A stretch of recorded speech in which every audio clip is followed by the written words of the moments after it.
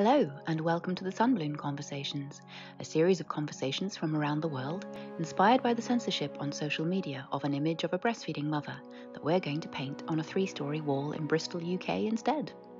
I'm Claire Tchaikowski, the founder of Human Milk, an award-winning clothing brand and global education movement that supports the well-being of women and their families by communicating the science of human milk and breastfeeding. Today, I'm talking with Dr. Emma Noble about the need for more breastfeeding knowledge in healthcare professions and the power of both individual stories and big-scale thinking when it comes to supporting mothers and their families.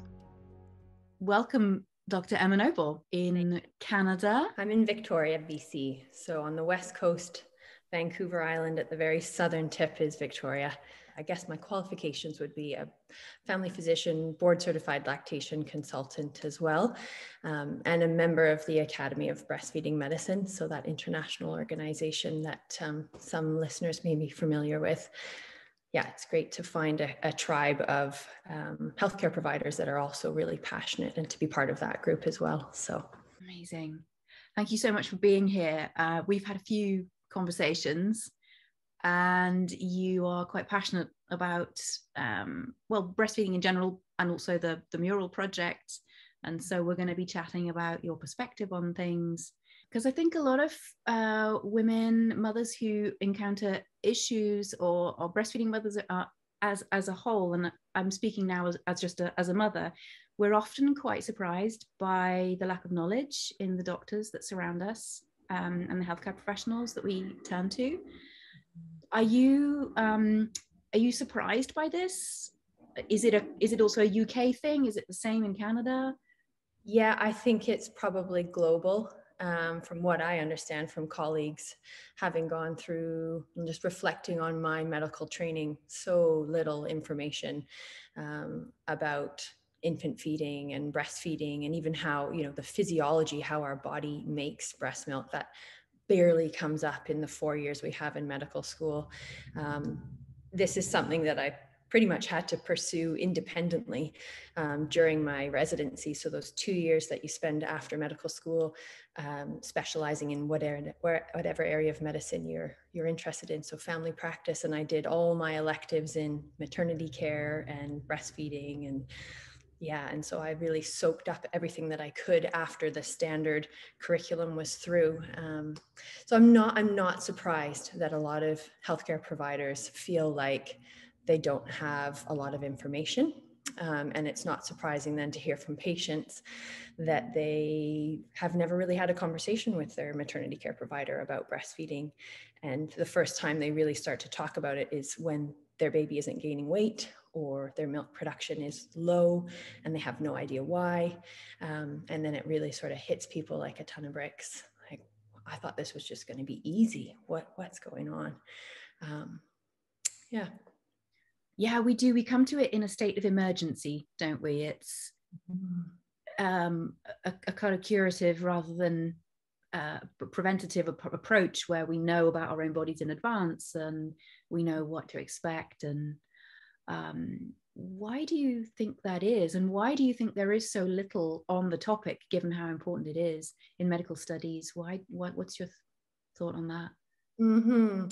Well, I think there's a few reasons, and the things that come to mind are that there really isn't as you know well, there isn't a plethora of research on the topic, right? There is a lot, but it isn't that sort of easy to digest and regurgitate evidence-based source, literature that a lot of physicians in particular really feel they need to have in order to speak with some authority on a particular topic. So I think that there's a piece of that is just not enough evidence to really inform people's discussion about it. But I think the reason for that is that it hasn't been made a priority, right? This is a women's issue. So if we get into gender inequality, then I think this is a women's issue. And there's so many levels and within that. So I do think the Academy of Breastfeeding Medicine does a lovely job, though, of pooling all the research that's available and sifting through it in great detail really, to develop their protocol. So if, that is the protocols developed by the Academy of Breastfeeding Medicine are such a wonderful resource for healthcare providers. And I think if you're not a member, you don't necessarily know that you're able to access those. But that is one source that I would love to just sort of get out there and to teach some of my colleagues about. This is a wonderful evidence-based resource to support families with a whole variety of infant feeding challenges and breastfeeding challenges. Because I think once people can latch onto that, pardon the pun, then they feel more confident having these discussions with families. And that's important. I think I'm just reflecting on without giving any identifying information, I have a few physician patients in my practice, and it's always fascinating to hear their comments as they come into my space, having experienced firsthand low milk production. And then we start to have a discussion, and I take a detailed history, and then we come up with a plan. And it's really, it's really interesting how many times from these patients I've heard, like, I didn't know any of that. How did I not know any of that? Like, how am I a practicing family doctor, maternity care provider, and I didn't know any of that? And I've been counseling people about breastfeeding for years. So yeah, there's a lot of work to do. And I think I don't want to be negative. I'd love to focus on how can we make this a more positive experience for everybody? How can we empower families first and foremost? And then how can we empower the whole community of support around those families to make it a more positive experience for everybody? So yeah, it's an interesting journey, all these different facets to breastfeeding and supporting families and learning as a professional and as a colleague. How did you actually come to become interested in the topic then, since it wasn't something you kind of knew much about, and then medical school didn't really touch on it? What drew you to it? Yeah, I think a few things. It sort of feels like it's a perfect mixture of things for me, because I have always been quite passionate about women's rights and also infant feeding, because my background is in nutrition. So I was a dietitian before going into medicine. So as I went through my medical training, the incredible experience of witnessing birth just totally grabbed me. And I became really, really interested in that whole process of supporting women through their pregnancy and in that intense and beautiful moment of delivery. And then from that point forward, how they nurture and feed their babies. So it seemed like this lovely mixture of nutrition and women's rights and empowering women. Breastfeeding is just sort of where it all comes together for me. And then personally, having had breastfeeding challenges with my first son in 2013, he had a cow's milk protein allergy. And at about 3 months, I was told by the pediatrician and the pediatric allergist to feed him formula. And I wasn't really given much information about any alternative, but I knew I wasn't going to do that. So I started digging and doing my own research and realized, if I just eliminate it from my own diet, then he's not getting exposed to cow's milk protein through my breast milk. And we went on to breastfeed for 2 years and he was fine. So yeah, it's a few things that have led me to it. But as I've gotten more and more informed and engaged in it, I just can't stop, like it's my love. Yeah. Yeah. Sometimes I wish I could stop. Then I just get cross again and go, no, yeah, I don't want to go back and go, and another thing. It's just, it is such a beautiful, profound and sort of primal space, isn't it? And it's I think a very vulnerable space, because I just, everything around birth is so vulnerable. And I think it's important that we protect that space, because it is quite easy to interrupt. It's quite easy to come into that space and a place of doubt. A lot of new parents are in a place of doubt and exhaustion and just wanting to, this little tiny baby to be okay. Yeah, survive. Yeah, very primal. Mm-hmm. I watched our son, my partner was carrying him out of the hospital, and I was just walking just next to them through and I just thought, I just had this dawning of, I have to keep that human alive. And that's what I felt this wash of dread, honestly. It's just it's huge. Yeah, it's huge. And all the hormonal changes that are happening in that early postpartum period make women even more vulnerable. I think it is a very fragile, beautifully delicate time. And and I love, that we, as a community, we can make a difference if we support these young families. And I think that is a huge motivator for me, because I see that individual, that's my interaction mostly at this point, right, is one-on-one with families. So I'm in a room with a family for 45 minutes to an hour in these early moments postpartum, and typically they come to me when they're already having some challenges, nipple pain, difficulty latching, baby's not gaining weight well, low milk production, whatever the case is. But it's this incredible opportunity to connect and just acknowledge just how much is going on for these people, and how strong that drive is to care for this little human. And sometimes I feel like people really just let out a sigh of relief when you acknowledge, like, doesn't this just feel so intense? Yeah. All you want to do is help this little baby survive, and it seems so difficult. So yeah, I love those moments and connecting in that way with my patients, and then shifting into a place where, by the time they walk out the door, they're feeling empowered, and they know they can do it. They have support, and they have now got the information they need, and it's going to be okay. It's going to be okay. So absolutely. What a beautiful thing you do. It's I don't have any experience of that at all. I came to this as a mother. I'm not a doctor, I'm not a scientist, I'm not in that field at all. So really I came to this as a mother, and I've learned so much from people like yourself. And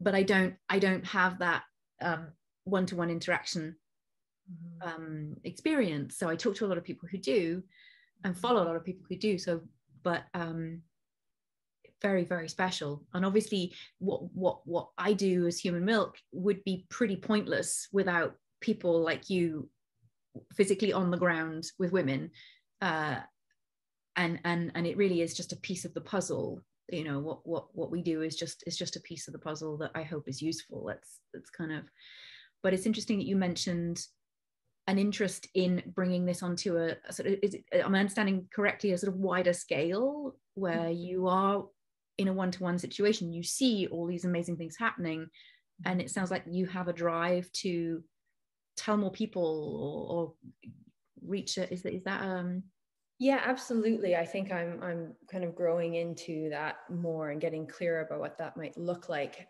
Where it's sort of the next step for me is doing more prenatal education, because I've just heard the story too many times now.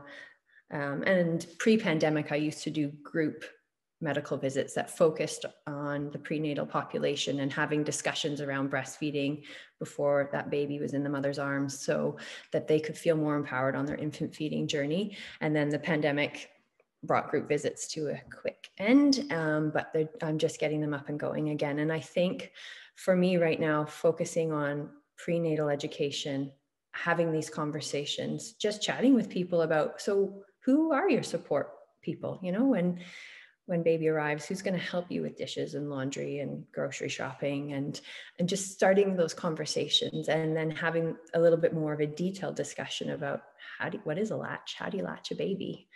What does a good latch feel like? And busting some of those myths around breastfeeding that a lot of people come into these group visits with. I love that too. Just like, tell me what you've heard. Let's talk about it and take it from there. So Yeah, I think connecting prenatally and empowering people at that stage of parenthood and motherhood is key to a more positive infant feeding, breastfeeding experience for all families. It means they can advocate for themselves early, right? It means they can advocate for themselves while they're on the postpartum unit and it's been 6 hours and they haven't breastfed yet. I hope that after a prenatal education session, they know to just ring the bell and ask for help and have someone come and take a look and get that early support that's so important for establishing breastfeeding. So over here, the stats are pretty well harrowing, really. In the first 6 weeks, around 50%. There's a 50% drop off, and something like 8 to 9 out of 10 women say that they didn't actually want to stop, but they just couldn't make it work and couldn't find where to go to get the help. So that's a pretty harrowing situation. Yeah. What is it? Are we talking similar situation where you are, or? I used to know these numbers, and in this moment, I actually don't feel like I know them confidently. Yeah. But it is from 2010, I think, over here, because the infant feeding survey that happened every 5 years was cancelled because, not important enough. I understand it's starting again next year, though. It would be the first in 13 years. So it'd be very interesting to see where we're at. Yeah. But, so just a big drop off as well, then. Yeah, absolutely. Pretty universal. And I think for similar reasons, like the lack of support, and the not knowing, just really not having the information to be empowered to even ask for help, right? Where do you turn? And if you know where to turn, what do you ask for? So if people can feel empowered and informed and educated before they enter that fragile stage postpartum, I really think it will make a difference. And I've seen it make a difference at a very small scale with individual families. And I just love those stories so much. But there was something else that's coming to me, Claire, and it's about how I really feel like what I do isn't that special at all. Like it's really meaningful to me. I feel like at an individual level with a patient or a client, it makes a difference, but I actually don't think I'm doing anything fancy or particularly magical. I'm just making time to have these conversations and informing myself so that I can provide patients with basic information, really. And so this is what gives me hope, right? I think that this can go big because it isn't actually that difficult. It's really quite basic. And I'm not trying to minimize it in any way. I just think anybody who cares can do this. And wouldn't it be lovely if we could help a lot more support people and care providers get excited about it? Yeah. What do you think needs to happen for that to unfold? I think, thinking about the healthcare sector specifically, I think people need to get that information during their training. I also think they need to get the exposure more frequently throughout the training. And I think they need to hear from the stories from families. They need to hear the patient voices, right? They need to hear, almost to follow a family through their journey, right? Like, here is the family doing their prenatal piece, and here they are in those early moments postpartum, and now 6 months, and this baby's been exclusively breastfed, and the mom's been loving it, like it's been a really positive journey. And maybe you contrast that with something that doesn't go quite so well. I think that would make a difference. I think giving people, dedicating time within medical training to this topic is important. And then giving people the clinical experience, and also helping them get a sense of just how significant the impact can be. Yeah, that was when I started Human Milk. It was exactly that was the thought behind it. I was thinking, so there are all these stats, there are these, it's highly emotive, but what's underneath? What's the sort of the bottom line belief I think things unfold because of belief systems, and what, you know, what's the sort of the most basic belief that I can identify that means that people don't get why this matters. And I just thought, I think most people believe that there's no difference between breast milk and the alternatives. And if you don't think there is any significant difference, why would you persevere? Why would you? So it's a really, really well-rooted belief. And sort of discovering even just the contents of the milk, never mind almost what that content does, you know, because it's mind-blowing. And it's for me, it was a case of justice. I wanted this information, and once I had it way after my son was sort of 1.5, but thankfully he was still feeding, and, you know, we didn't have those problems. But when I learned it, I got so angry that I didn't know this, that nobody had told me, and that I couldn't see anybody else telling anybody else. And I felt really strongly about that. Yeah, and I'm sorry that it was a frustrating experience in some ways, but in other ways, I'm just so thankful that, you know, you got fired up, because it is things like this. It is the work you're doing that also makes a huge difference at a higher level, right? And that's what I think, I mean, when there's multiple layers we need to, multiple levels we need to work at. It's on the ground, one-on-one, and it's also at the level of human milk, and getting information out there, and awareness campaigns, and really good quality visuals about the contents of breast milk. Like, it's so important. And then policy level, you know, as well. So I just want to say thank you for doing this work, Claire. Like, I'm so inspired by what you're doing, and I'm just like, it just warms my heart every day to think about it, and all the other people dedicated to this project just on your team alone. Yeah, it really makes me hopeful that together we can all make it better. Wow. Well, thank you for saying that. I still feel like an imposter 8 years later. I still kind of go, what do I know? I'm sitting with someone like you, and I'm like, oh my goodness, you're a doctor, you know all these things. Who, you know, so I'm feeling really happy about meeting with you, and I feel good things are coming. So Sunbloom was really that's where we connected over email. I think you ordered a scarf, and I needed your phone number or something. So it was really serendipitous, where there was a slight issue with the delivery, and we got to chatting. And so this, the reason I think Sunbloom is this project is so important is exactly what you said. If we don't see these things in advance, then we don't know what's ahead of us. We get there, it's kind of late in the day.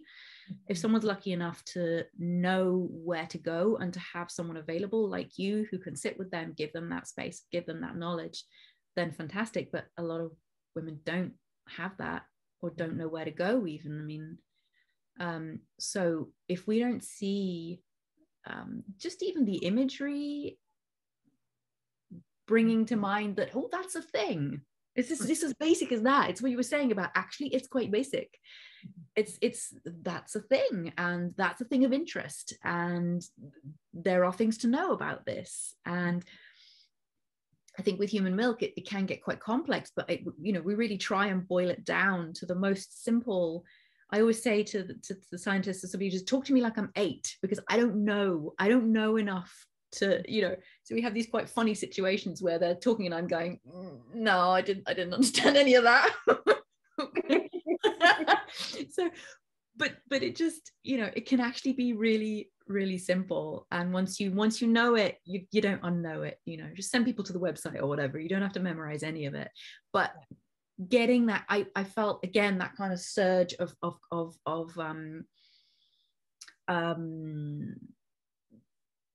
grief. I think it is grief more than anything else. Grieving that an image like Sunbloom would be considered inappropriate, when those are the images we need, and we need lots of them around. And it is again, echoing what you said about, you feel that what you do is actually very basic and very simple, and in some ways it's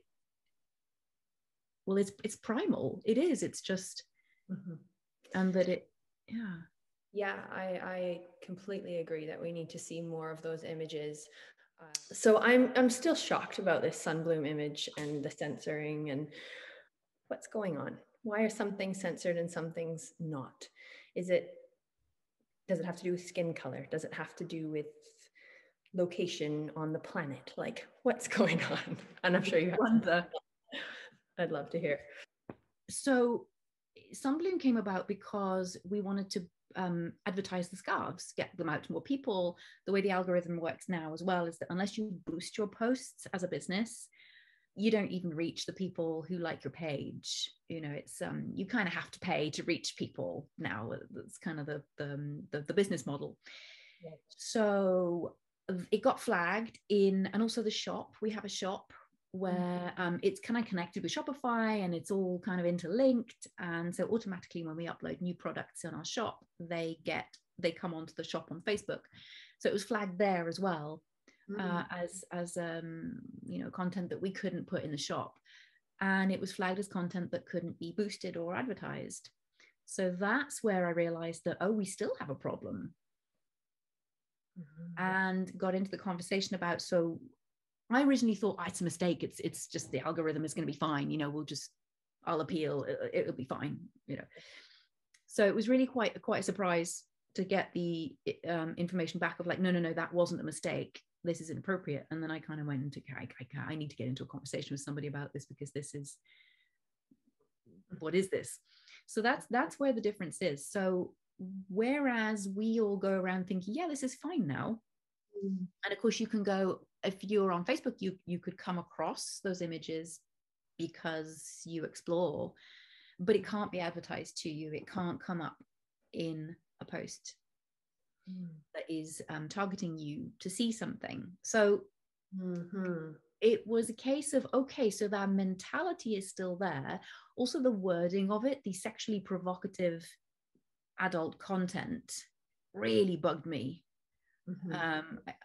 I just thought, no, not in any shape or form.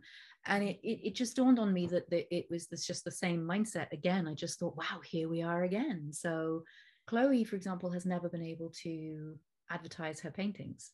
She gets blocked all the time. So I thought, you know, this campaign it's not an anti-Facebook campaign by any stretch. I really like Facebook as a tool. I love it. I use it to stay in touch with friends. I think I'd be in a worse place in my life without that facility to stay in touch. And it's where the project started. It's how people came to know the information. I think it's a fantastic tool. So we're not on a mission to take anybody down. You know, that's kind of not how we roll anyway. But it's okay, so if you won't speak to me, and if you won't allow this, then we're going to think something up. We're going to, you know, it's sort of like a bit of a megaphone of like, well, I know, it's a great big wall out there. I wonder who owns that wall, you know, kind of, because it's a culture that needs to change. You know, small gestures like, okay, yes, you can post your image of breastfeeding if you want to. And that is a positive step. I'm not saying it's not, it is. But the culture remains that at the bottom line is that, yeah, but we still don't think it's appropriate. Like, we'll let you do it under certain circumstances, but we still don't believe that it is worthy of just being imagery that is free for people to see. Because also just it's a great starting point, because it raises the issue. It raises the issue of how much we have to hide ourselves, how much women are putting themselves second, putting our own needs second constantly, and how much that is actually required of us, really. So it was more of it's a starting point rather than a sort of end game, if you like. It's exciting. No, I mean, I think the images of Sunbloom is just so beautiful. Chloe's artwork is incredible, and to see that on a grand scale And then to know the ripple effect that could have is just so exciting. So Yeah. I'm really happy to support this in any way I can, and to get out on the megaphone with you guys and make some noise. Yeah, amazing. So you're actually coming over, right? If we can get this mural off the ground, which, quick shout out to the fact that we do have to raise the funds for this. So the clothing brand it's doing fine, but it's a startup, and it's not, we're not getting paid. I haven't been paid in 8 years. Like, I don't get paid anything for all the work at Human Milk. So it's any money that's there covers the overheads, it covers the translations, the design work, etc. So our suppliers all get paid, but none of us lot do. So it's not something that we can finance ourselves, but we will be obviously putting a lot into it. But the plan is to get that sorted, and you be coming over. Yeah, I'm so excited. Yeah, I wanted to. I haven't booked my ticket yet, but I'm on it. So can't wait to meet you in person and the other people on the team, and see this beautiful image unfold in front of our eyes. And I think there's, even in the witnessing of that, there's a lot of strength and empowerment. So I can't wait. Just going back to having the conversations and talking about it more, I also see in my one-on-one experience with families how powerful a role the partner plays. And part of me would actually love for there to be some male voices, like some father figures showing up. And wouldn't it be interesting to hear an uncensored something from some dad who's just so passionate about it, but also like no big deal, it's like, breasts produce breast milk, they feed babies, they also can do these other things potentially, but like I've just seen it make, I've honed this. I feel like I've kind of honed this skill in my practice now. Like, I can just see these couples who are a team. It's so obvious that dad is pretty much just as dedicated to their child being breastfed as the mom is. And there's so much strength in that, like beauty and love, but also so much strength. And that mom, is going to do her best. And even if that doesn't mean she makes a full milk supply for her baby, it's okay. They're like doing it as a team. There's something about the couple coming together on this journey of feeding their baby that is so beautiful to witness. And I just want to hug all the dads in my clinic who act just like, bless your heart, like it's so beautiful to see them care so much about breastfeeding, their infant's well-being, and their partners, their partner's well-being too, physically and also mentally and emotionally. Love it. Yeah, that was when the ad was shot, the sort of Human Milk Tailor-Made for Tiny Humans ad was shot like 7 years ago, whenever it was. And on the day there were about 120 people booked to come, and about, I think, 22 families or something. We had invited sort of, bring your partner, bring your mother, bring whoever you want, kind of come together, and so that we can interview people and talk to people as well.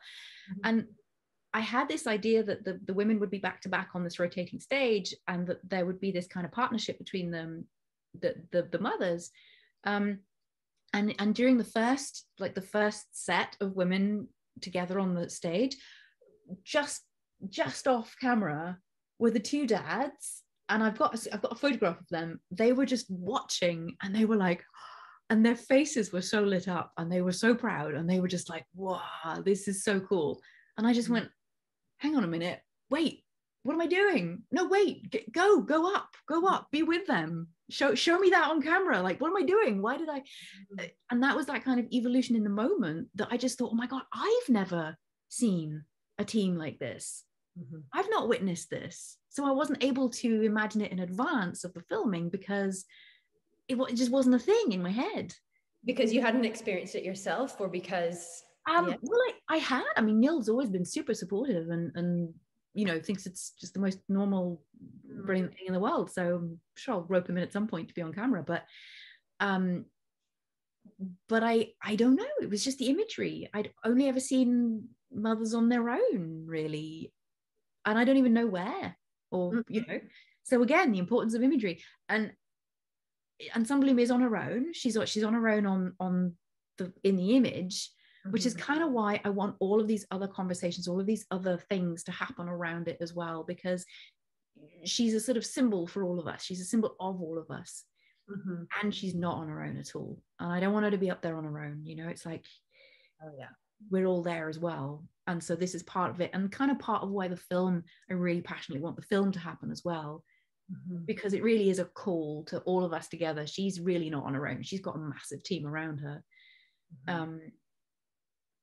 So that's the symbolism, part of the symbolism of the film itself. And also, we're going to be stopping people on the streets all day.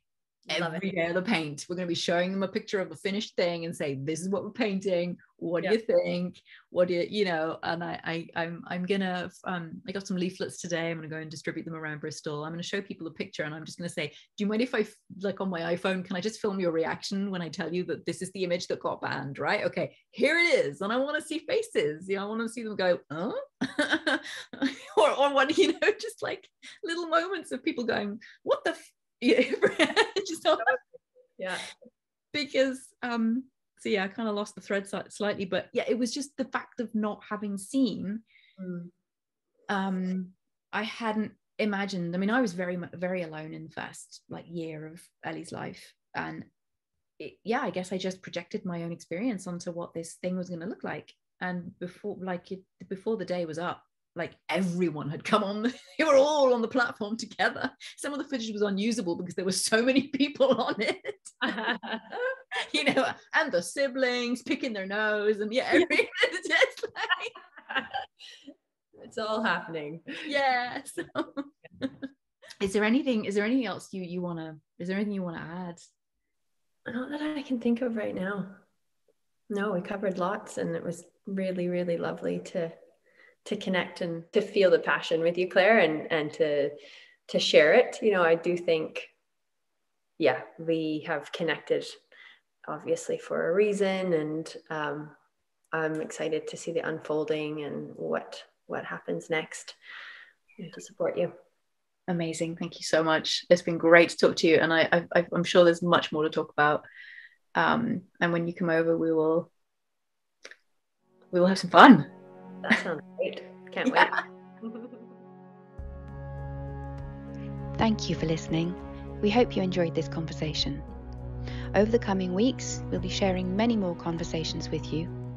If you'd like to know more about the project and contribute to making it happen, please visit crowdfunder.co.uk/The Motherhood Mural. We need your help to make it all happen. Thank you.